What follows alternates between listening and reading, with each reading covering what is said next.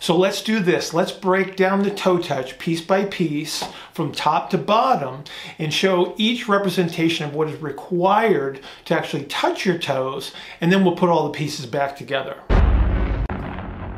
So at its simplest, a toe touch is simply a shape change.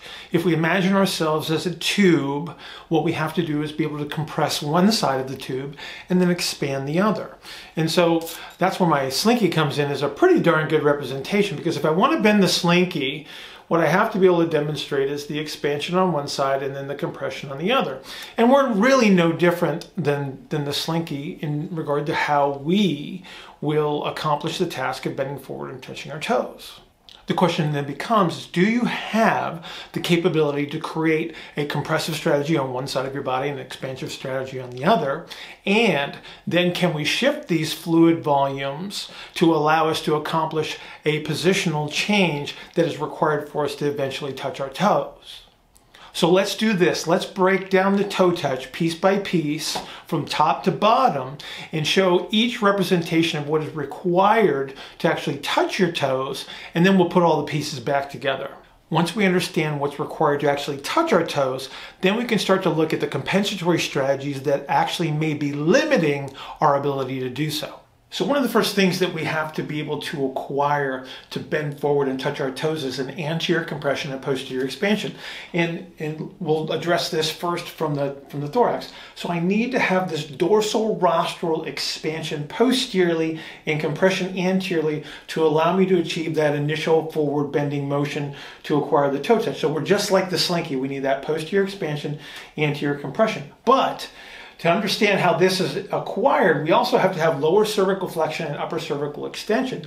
So if I cannot extend in the upper cervical spine, chances are I may actually have a limited toe touch unless I have some other compensatory strategy that will allow me to compensate for that upper cervical extension. The upper cervical spine mobility relative to systemic mobility is actually found in the literature. There was a study a few years ago where they were looking at the straight leg raise as a representation of hamstring flexibility. And what they did is they performed a suboccipital release manual technique to increase upper cervical spine extension, and they noted that there was an increase in the straight leg raise. So their interpretation was that it influenced hamstring flexibility. The reality is it's just a component of the ability to create expansion where we need it to allow the eccentric orientation on the posterior aspect of the axial skeleton to allow the hip mobility to be demonstrated. As we move down the axial skeleton to achieve the toe touch, we have to have eccentric orientation of the spinal erectors. So longissimus thoracis comes to mind because of its attachments to the sacrum, and so I have to eccentrically orient here. That typically occurs somewhere in the general vicinity of about 45 degrees of forward bend, where that eccentric component comes into play. The thoracic erectors have a very strong extension moment, so if they're incapable of achieving this eccentric orientation, the chances of bending forward to touch your toes are pretty slim. As we move down towards the pelvis is going to have to expand anterior posterior as well. So this is going to be an inhaled position of the pelvis, which would require a counter-nutation of the sacrum. So the base of the sacrum needs to be able to tilt backwards. This allows the lumbar spine to flex forward, and that allows us to achieve our forward bend. As I create this posterior expansion and I change the shape of my body to allow me to bend forward, I'm eventually going to pick up some required element of hip flexion. To do that, I'm going to have to pick up a degree of sacral nutation. So the base of the sacrum is going to retilt forward slightly. This has to happen because I need a posterior expansion of the pelvis to maintain my center of gravity over my feet. If I stay counter-nutated the entire time, what's going to happen is I'll get a forward shift of my center of gravity. I'll plantar flex, which will try to push me backward, but because I don't have posterior expansion for balance, I'll stop my toe touch at that point in time. Keep in mind, to acquire this amount of hip flexion, I'm going to need an eccentric orientation on the posterior aspect of the hip to allow me to achieve this degree of hip flexion. For those of you that are interested in muscles, it's at this point where the hamstrings would really come into play as a limiting factor. But it's not because they lack length, it would be because there is some reason that you're maintaining concentric orientation of the hamstring. It would be very rare that any muscle in your body actually lacks length. So what can limit your toe touch? Let's talk about the anterior elements first. So let me use an absurd example to make a point. If I was to hold this ball in front of me and try to bend forward, I wouldn't be able to touch my toes. Why? Because there's too much volume in the way.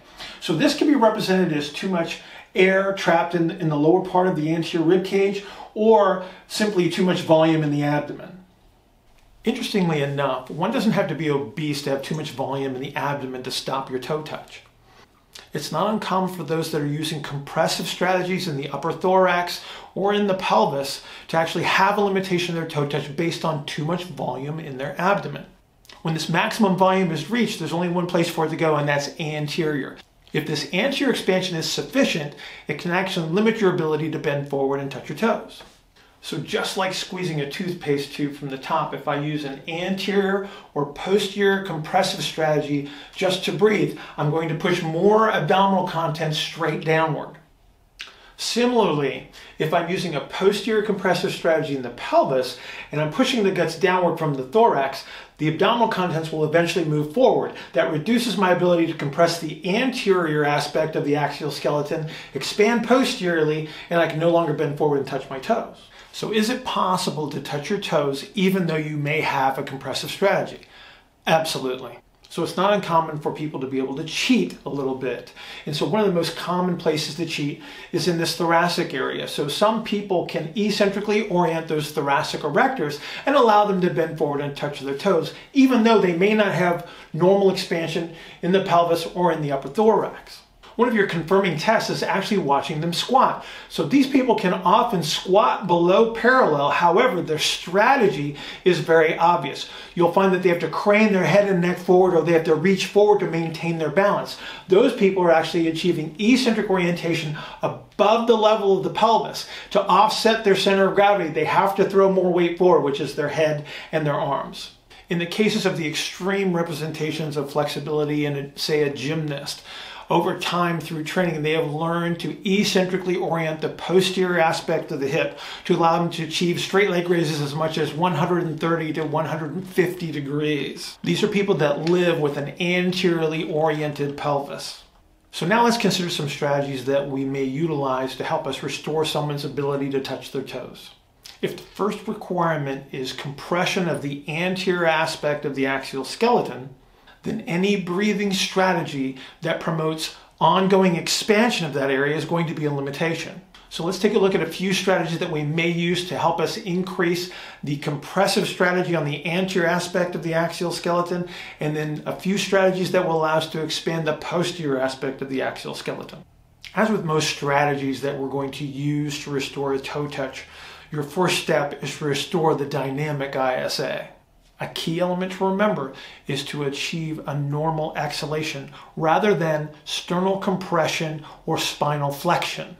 Any activity that's pulling the spine downward to a vertical may be actually flexing the spine rather than creating normal dorsal-rostral expansion.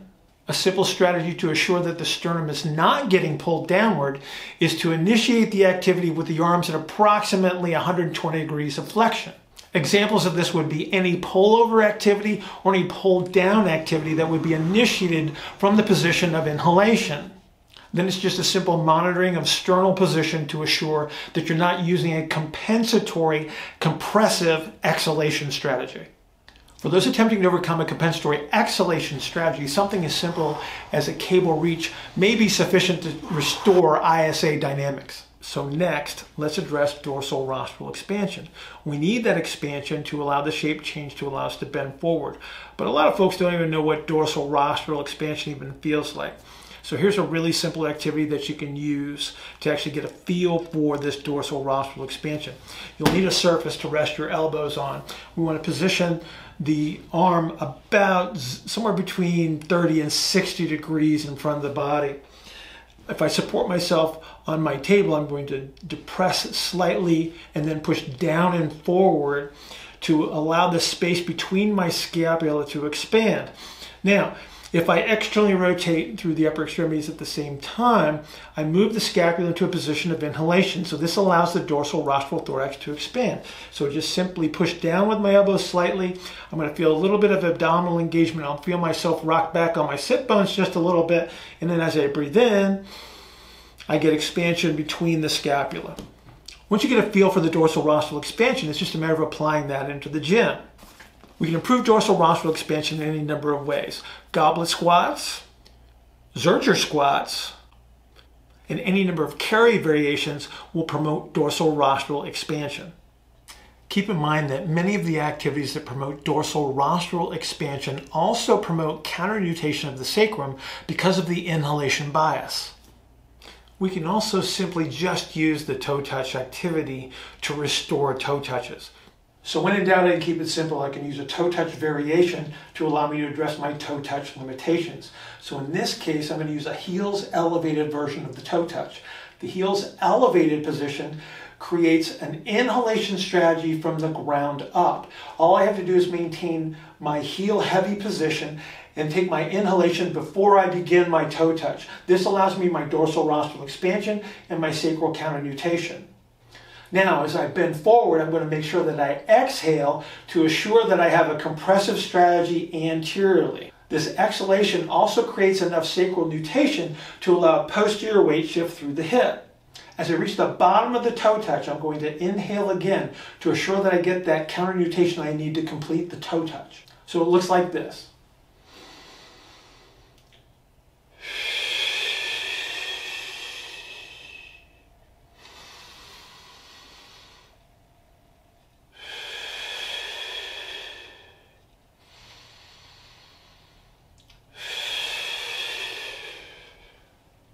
So I hope you found this helpful. If you have any questions, please place them in the comments section below.